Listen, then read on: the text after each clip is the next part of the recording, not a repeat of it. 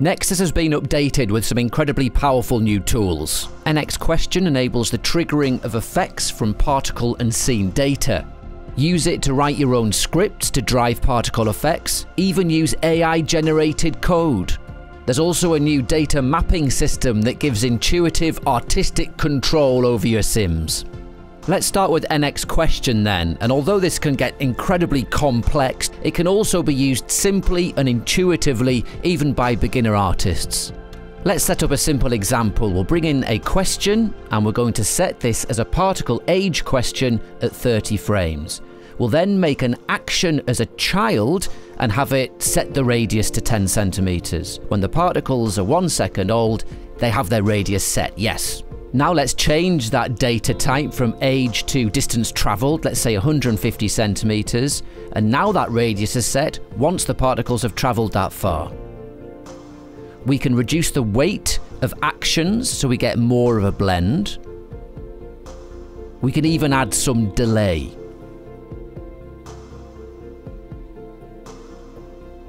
Infinitely layer up questions and actions in an intuitive logic-based workflow, making even complex scenes easy to build and manage.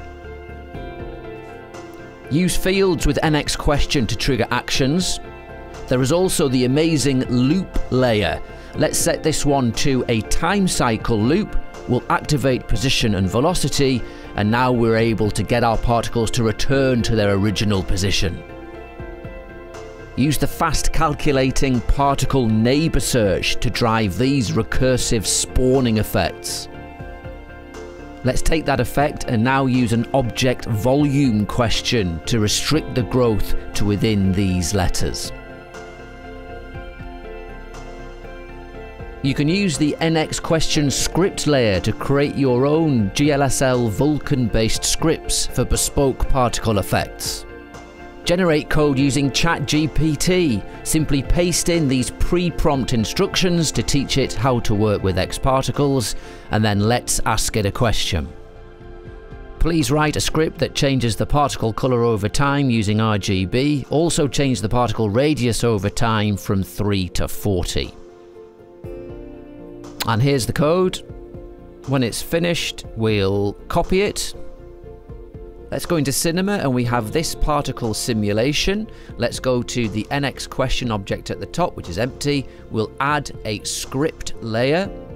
Let's delete the default code that's in there, and we'll paste in our ChatGPT code.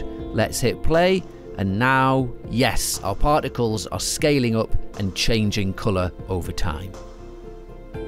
This custom script has been written to create this particle simulation of them flying in groups. It references 4 variable layers. These are all set to user data mode.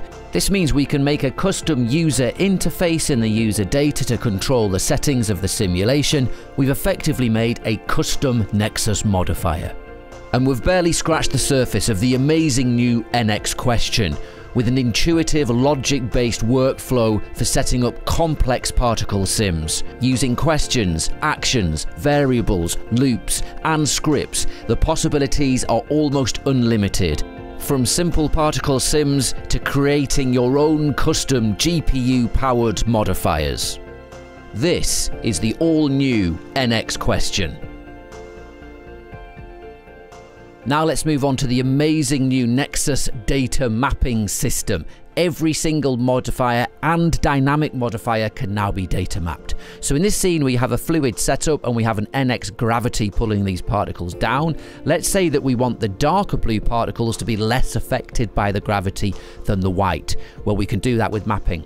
We'll go to the new mapping tab and we need to add a layer. Now we want to map the strength of the gravity not to the particle age but to the particle color, so we'll bring in a color map.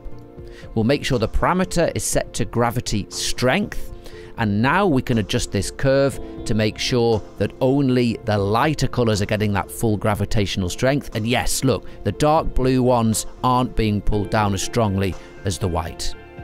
You can layer up multiple data maps for effects. Here we have an NX wind modifier and we have a particle color map, so the wind strength has been mapped to the color brightness. But let's say that we want this turbulent gusting only to occur once they've traveled a certain distance. Well, we can do that with another map. Let's bring in a new layer, this time a distance map, and we're going to map this not to the wind strength but to the turbulence, and we're going to say after 150 centimeters our particles should get the full strength of that turbulence. So let's have a look.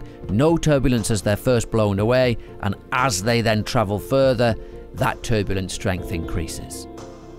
Let's have a look at mapping the parameters from dynamic modifiers here in NX Fluids in SPH mode. So we'll go to the mapping tab, we'll add this time a particle age map.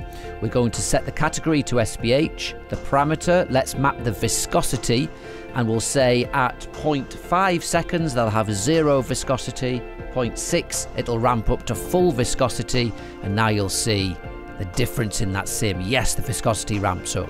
Let's emphasize this with another layer. We'll duplicate this map, and in the second we'll change it from viscosity to surface tension, leave it the same, and now we have no surface tension or viscosity, and then it ramps up to dynamically alter our fluid sim. The amazing new control tools in NeXus. A brand new data mapping system to map any modifier parameter to particle data. An nxQuestion offering almost limitless possibilities in the generation and manipulation of custom bespoke particle sims. This is the all-new NeXus, coming soon to INSYDIUM Fused.